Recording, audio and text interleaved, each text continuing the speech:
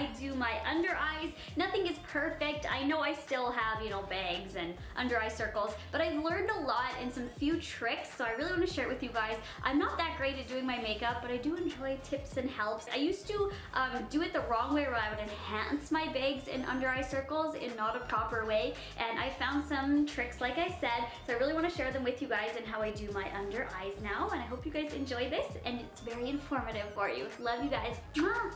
Alright guys, so to start on my under eyes, step one is to apply an eye cream. My favorite eye cream that I've tried so far is the L'Oreal Revitalift. It doesn't really matter what eye cream you use, just something to moisturize your under eyes, because if you don't, then they may appear dry. And you do not want that, so if you've had problems with dryness, maybe try an under cream under your makeup and let it sit for a minute before going to apply some primer. My favorite for the under eyes is the Smashbox primer. I use a different primer from under my eyes. I don't know, I just feel like this works perfectly for under my eyes, and this is to prime for the makeup. Next, I am using an orange pigment concealer, and the reason why I'm using this is because this cancels out any bluish or purpley tones. I have a lot of veins or dark eye bags under my eyes, and this will cancel that out. So this one's by NYX. I just recently got this. I'm thinking of going the darker one. I'm just gonna try it out. This one's the light. I do really enjoy it. So the reason why you apply orange under your eyes for any veins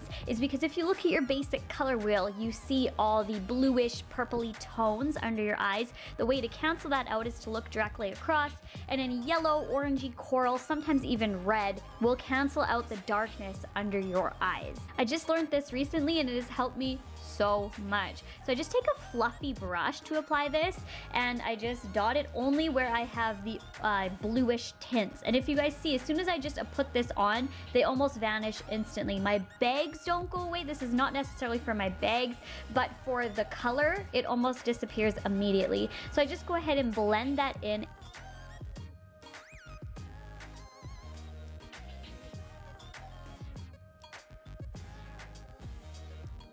And I do have some strong veins on my eyelids, so I'm just gonna use this to cover that as well.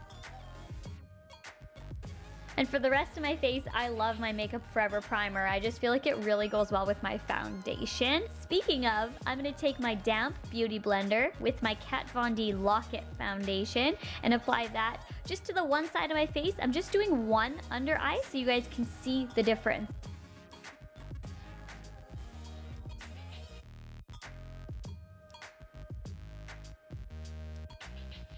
One of my newest loves is the MAC Pro Longwear Concealer. This is amazing and covers like dramatically. I just put like half a pump on my hand and then apply to my under eye in a V formation. Also with my damp beauty blender. I feel like this is just a shade too light for me, but I just keep blending it in, working it in. Make sure you're going in patting motions and not swiping motions. I'm pressing this into my skin. Okay, so I cannot stress this enough. A loose, translucent powder. This one's by NYC, so it's very, very cheap. I was wondering why I was having creasing under my eyes and why it just looked kind of, you know, not right.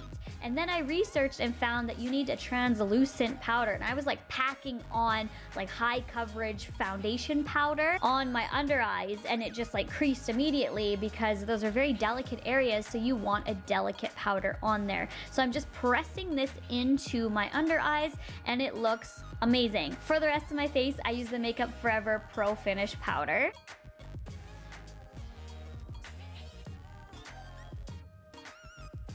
And here's the before and after of either side, so you guys can see the purpley-ish on one side and not so much on the other. Again, I'm not the best at doing makeup, but I found these tricks really helped for me. And if you like this video, please give it a thumbs up.